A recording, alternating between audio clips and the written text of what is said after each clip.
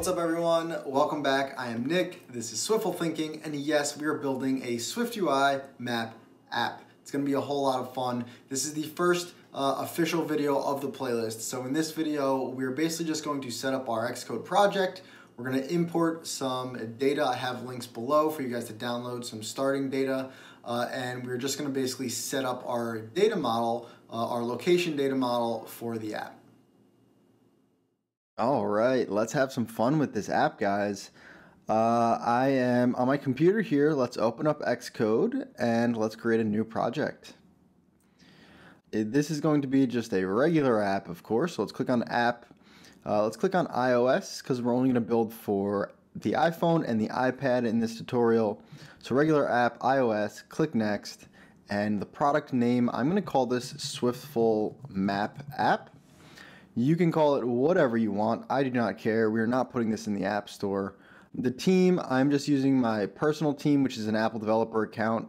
The organization identifier, let's leave it as is. This should be com dot and then either your name or your team or your organization.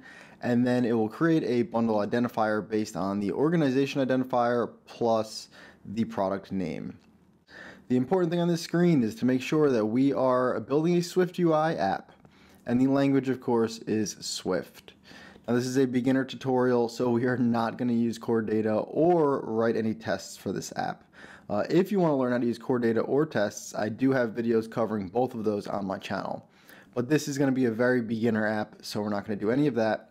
Let's click Next and find a place on your computer to save it. Go ahead and click Create. And it should then create our Xcode project. Now, I'm going to make it full screen here. Let's close the inspector on the right side and click resume on the canvas just to make sure we are all connected here. At the top, I'm going to switch my preview here so you can see the preview on the right side is currently an iPod Touch. I don't know why this is the default in Xcode, but let's make it an iPhone 13 because it looks so much better. Click resume again. We should get that nice sleek looking iPhone 13 on the right side here. Looks great.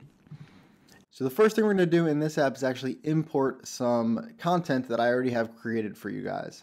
So in the caption below, there should be a link to some downloadable resources. Go ahead and click and download that content. I have it right here. Right now it's on nicksarno.com/downloads, and this is what the screen looks like. I do plan on changing this website and that link in the near future. So if it looks a little different when you're watching this, don't be alarmed. But wherever it goes, there should be some sort of download button for resources for the SwiftUI map app. So go ahead and click that. It should automatically download to your computer. And if you open up that file, there should be two files inside. Firstly, an assets.xc assets folder. This folder is the same as the assets folder that you have in your project. So in your project already is a blank assets folder. It looks like this.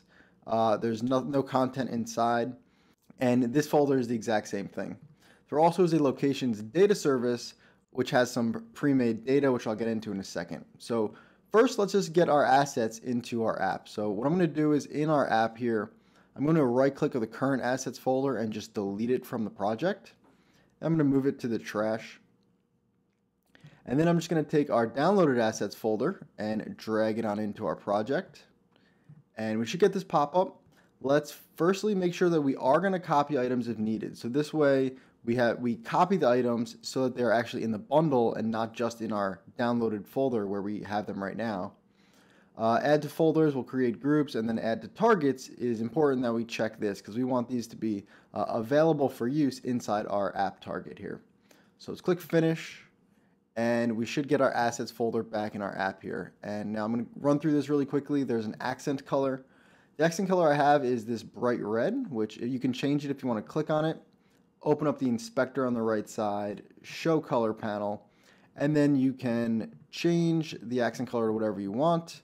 I'm using this red here, this maraschino color. I think it looks pretty cool. I'm also going to use the same red in light and dark mode. We're going to support both modes, but we're going to use the same accent color. If you want to use different accent colors in light and dark mode, all you need to do is change the appearances here to any and dark. And then this will be the light mode version, and this will be the dark mode version. So then you can go ahead and change it for dark mode to appear differently or something like that. But for now, I'm just going to leave this as none. So we have a universal red accent color in light and dark mode. There also is an app icon, which I've added for you guys already. It is a very basic app icon. I would not use this in actual production, but I wanted to focus on the actual code in this app and not the app icons. So here is what it looks like. It's a picture of the Coliseum. We also have two folders here. I added a folder called Locations, and inside the Locations folder is two subfolders for Paris and Rome. Just trying to keep it all organized, and there should be a bunch of pictures in each of these folders of the destinations. So you'll notice here that I've labeled them specifically with the location name and then 1, 2, 3, 1, 2, 3, because we're going to reference these exact image names when we go and build our app. All right, lastly, I have a logos folder, which is just our regular logo, which is a square aspect ratio, and then a logo for the launch screen, which is in the aspect ratio of the actual iPhone. Again, I did not want to spend too much time with the logos and the launch screen in this app, so we are just keeping it simple here. I will throw out there, if you did not want to drag the entire assets folder into the project and you wanted to just add these manually, you could also go ahead and do that. All you would have to do is go into the assets folder. So I could go into maybe the locations here. I can go to Paris, and I can go to the first Eiffel Tower, and then I can take that image and just drag it in to my project.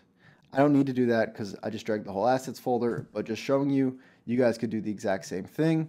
And you'll also be able to add more locations after we finish this app. All right. Next thing we're going to do is create models for our locations. So each of these locations, so like the Eiffel Tower is going to be its own data type. So like here we have Paris, and then we have the Eiffel Tower, and the Eiffel Tower is going to be its own location, which is going to be basically its own custom data type. So let's start creating that now. And in this app, as I said in the description, we're going to use MVVM, Model View View Model. I've covered this a bunch of times on my channel. I think you guys are probably getting comfortable with this now, but just to stay organized, let's right-click the navigator and create a new group. We're going to call this first one Models. Let's right-click and create another new group. We'll call this one Views. And one more time, right-click, new group, and this will be our View Models. All right. I'm going to put the View Models in between the two. And so now we have our three folders here.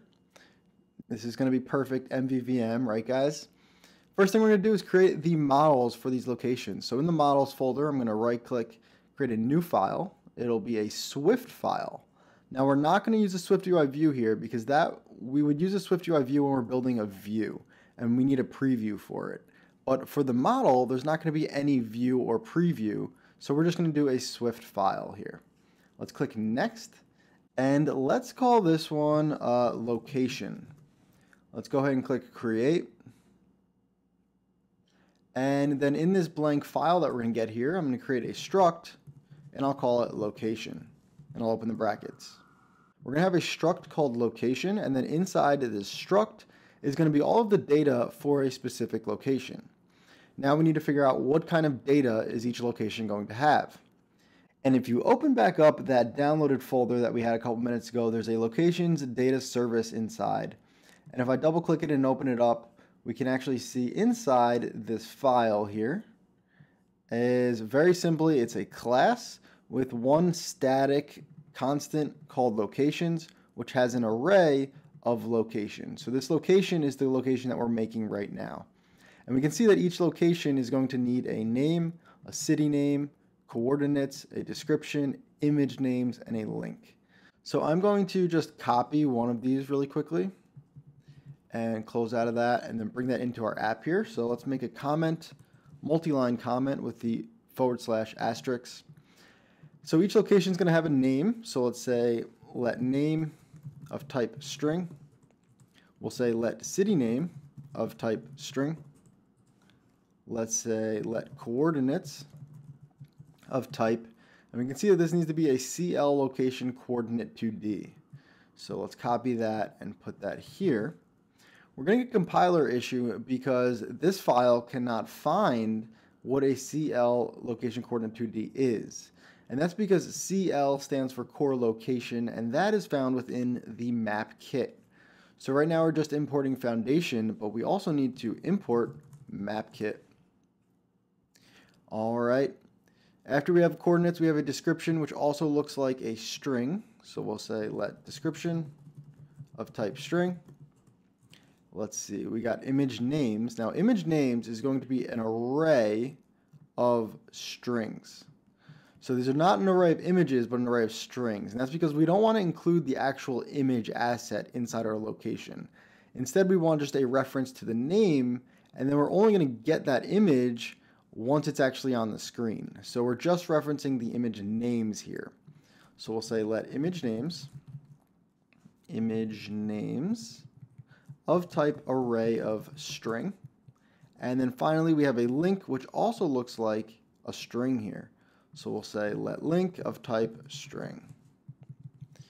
All right, this is our very simple data model for location. So every location needs to have all of this information. I'm going to delete this comment below here. And let's import some locations to our app now. So on the navigator, again, I'm going to right click and create one more new group and call this data services. So any file that is either getting data from a data source, so like a backend database, I'll put that in my data services file. For this app, of course, we're not using a live database, but we are going to have this file that we just downloaded inside this folder. So I'm just going to take this file and drag it on in to our data services folder. Let's again copy items if needed and add to targets. Make sure that's checked and click finish.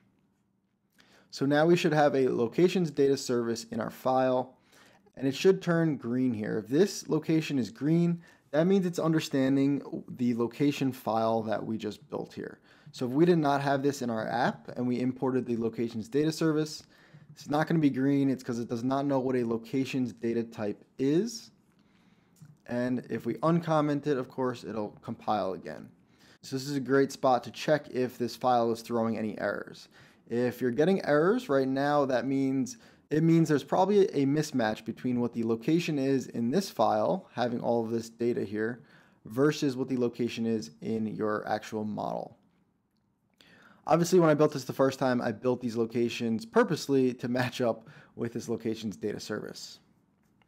Looking through here really quickly, you guys can see that we have the name of each location, the city name, coordinates. I found these coordinates on Google. You can literally type in coordinates for any place in the world and Google will give them to you. Description I got from Wikipedia. It's just the first two sentences, and then we're going to link to the actual Wikipedia below it. And then the image names for each of these locations it's an array of all of the image names associated with that location. So Rome Colosseum 1 is the first image name for the Colosseum. And if I go to my assets folder and look at the Rome Colosseum 1, it's the exact same image name here. So if you want to add more locations to your app, all you need to do is add them to this array of locations. So probably at the bottom, you just copy one of these locations and then paste a new one, change the name, data, change the coordinates, and then just make sure the image names match up with whatever you have in your assets folder. So you might want to create a new folder here and then import whatever images that you want for that location. All right, last thing I want to do in this video before we wrap this up is just make sure that we are all connected and we have all of our data in our app. All right, so as long as there's no errors here, you should be good to go. Another way to check that is just click build and run your app to a simulator right now. And either the simulator is going to launch and everything should be all set up correctly, or you're going to get a bunch of errors that maybe your location isn't set up correctly. I just pressed build. We can see that it's launching my app. I'm not going to actually do that because I know everything is set up correctly. But now we are good to go and actually start building this app in the next video. So that's it for this video. We set up our assets folder. We got our accent color going, our app icon. We have our location images, our logo images, and then we've imported our data service, which is an array of type location. And then of course our location has all this good data here. We're going to do some edits to this location in future videos, but I think we're good to actually start building our app now. But that is it for this video. It was probably a boring one, but I think it was pretty quick and easy, and we are now set up to actually start building in the next video.